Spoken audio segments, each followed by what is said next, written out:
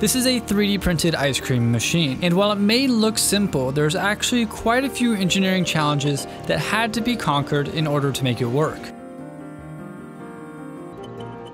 But before we go into why I made certain engineering and design decisions, why would I want to 3D print an ice cream machine in the first place? First off, designing things is just really fun, and I really enjoy it.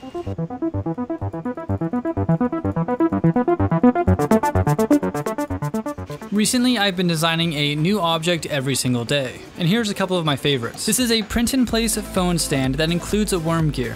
This design doesn't need to be assembled, it prints in place.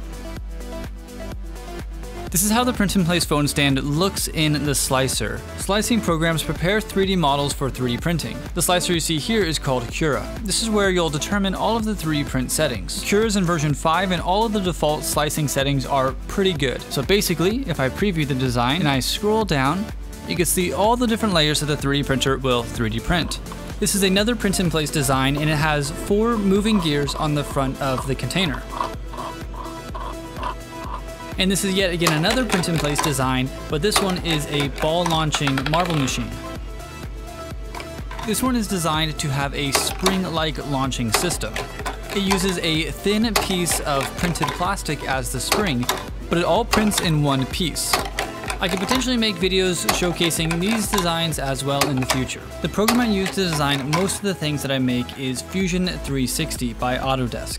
And here you can see some of the designs that I've been working on recently. Fusion 360 is great for all different types of mechanical designs, but you could also use it to design fun things like this articulated manta ray. If you want to learn how to use Fusion 360 to create your own designs for 3D printing, I have online courses teaching Fusion 360 and the design process. There are links in the description below. Now back to the ice cream machine. There are 4 more reasons why I wanted to design this ice cream machine. First, I ran out of ice cream. Second, I had a lot of extra heavy cream in the fridge. Third, homemade ice cream is really fun to make and it tastes so good. And fourth, I thought there was a need for a small portable ice cream machine that utilizes containers that most people have at home already.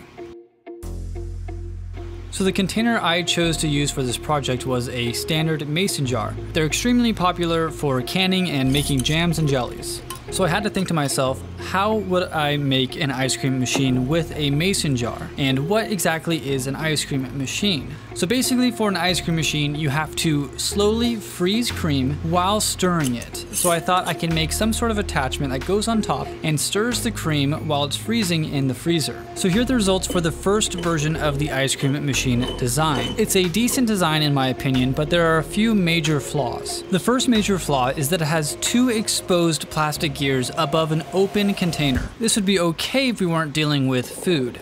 The second major flaw is the fact that I didn't want to use any sort of 3D printed parts to actually stir the ice cream. My initial solution to this was to make a bunch of different sized attachment holes so people could use any sort of stirring device they already have at home.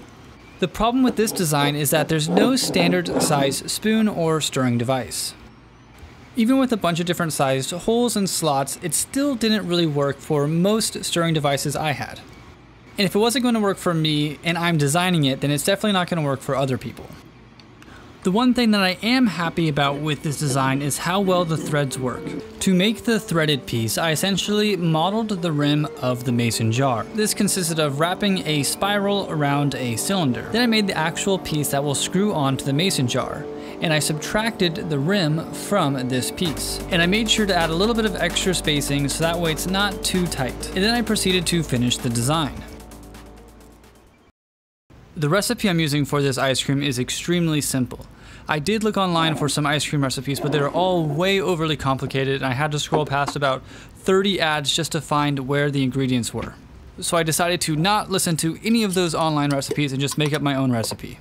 This recipe is extremely simple. It consists of sugar and cream, and you could use any type of sugar or sweetener that you want. In this case, I'm using brown sugar. I highly recommend using a scale for your measurements when cooking because volumetric measurements make absolutely no sense for cooking. Ironically though, I did not weigh the ingredients for this recipe and I did eyeball it. Next, simply add enough water to fully saturate the sugar.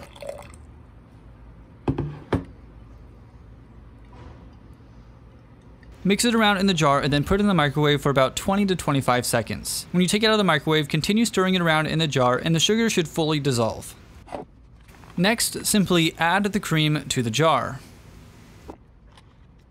Be careful not to add too much cream to the jar because when you put something in the freezer, the contents do expand. You want enough air inside of the jar so that if the contents expand, the air will compress, and this will decrease the risk of the glass jar breaking. After about 6 hours in the freezer, it was finally done. And while the ice cream did turn out really good and had a really good texture, it still made me a little bit nervous having the open exposed container. So with that, I basically went back to the drawing board and thought, what am I actually trying to accomplish here? If we look at things from a first principles approach, what do we really need to do? Originally, I thought we needed something to go inside the container and actually stir it, but I don't think that's actually true. We just need to keep the mixture mixing itself. Also, the first design required a jar with the exact same thread, and maybe you don't have this exact mason jar. So if there's a different design that still accomplished mixing the internal mixture without having an open container and allowed for anyone to use their own jar or container. Then I realized if I just rotate the jar, the mixture inside will mix itself. The only problem is you'd think maybe it would just form concentric frozen circles of cream because it's freezing from the outside in. Instead of just assuming something won't work, it's important to actually try and see for yourself if it will work.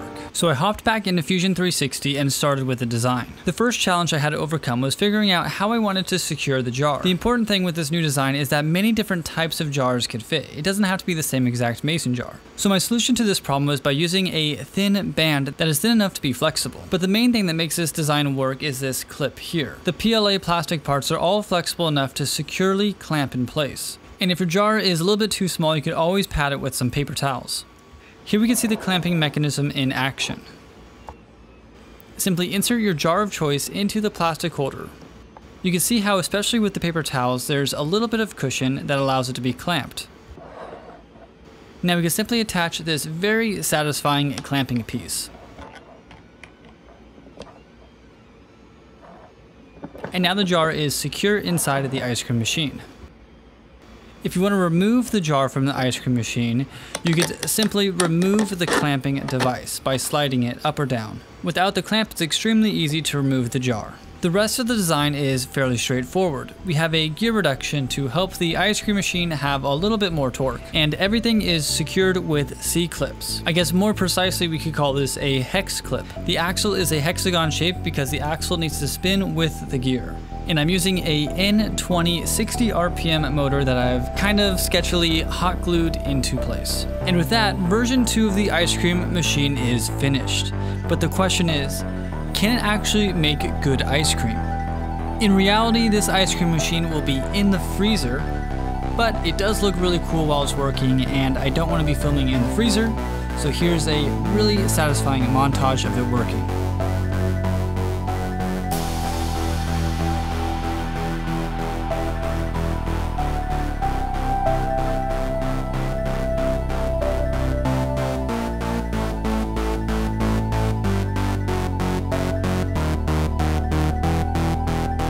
And with that, here are the final results of the ice cream. And for the recipe I'm showing here, I added chocolate chips.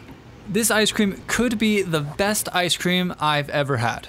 It was literally so rich, creamy, and smooth. Absolutely delicious. If you want to learn how to design things like this ice cream machine, check out the links in the description below. Thanks for watching and happy printing.